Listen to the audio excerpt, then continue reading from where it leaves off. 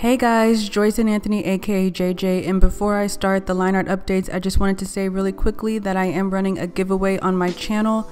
Some of the prizes include a 1-year subscription to the Blender Studio, a 1-year subscription to Schoolism, and there's more prizes. It's open to anyone and it runs from November 25th to December 9th. So I'm going to put it at the top right. It's really easy to apply. Now to the line art updates. To show you the update, I'm in a past version of Blender. I'm in Blender 3.2, so I just added the line art to the collection. And now if I go down to the modifier properties, you see those options under edge types, but in Blender 3.4, there's actually more options available. So now let's go to Blender 3.4. Okay, now I'm in Blender 3.4 and I'm going to add the line art to my collection.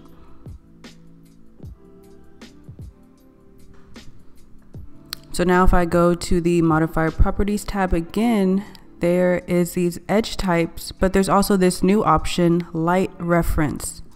And we'll come back to that in a second.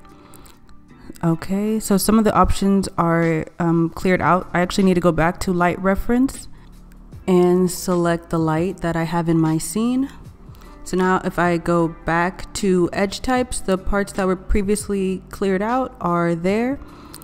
Okay, I'm just gonna change the thickness a little bit. Okay, so now under illumination filtering, there are 4 options: none, illuminated,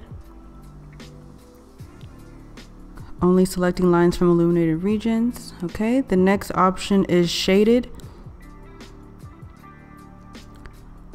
only selecting lines from shaded regions. Okay, and then the last option, illuminated enclosed shapes, selecting lines from lit regions and make the combination of contour, light, contour, and shadow lines in enclosed shapes. Okay, I'm gonna turn the illumination filtering back to none, and under create you have 3 options: contour, silhouette, and individual silhouette.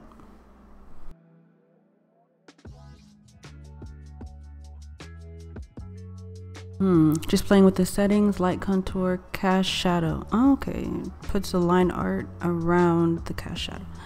What if I play with the settings from 140? Oh.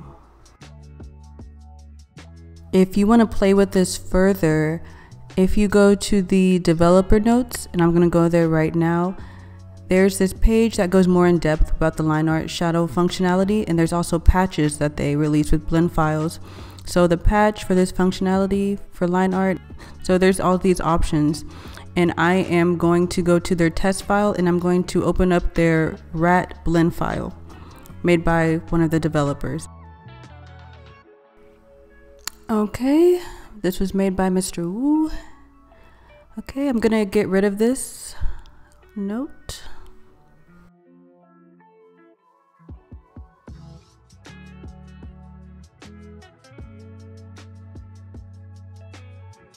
Now I am going to go to the line art and go to the modifier properties tab and play around with the settings like I did previously.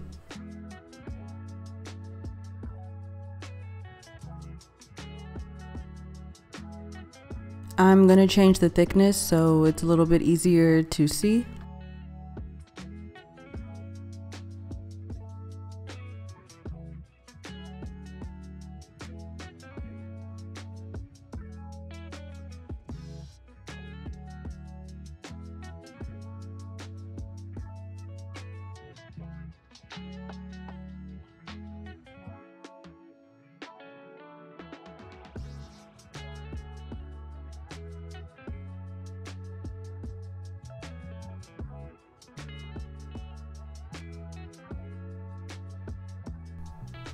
Let me turn off light contour. Oh, see here you can kind of see it take effect. Okay.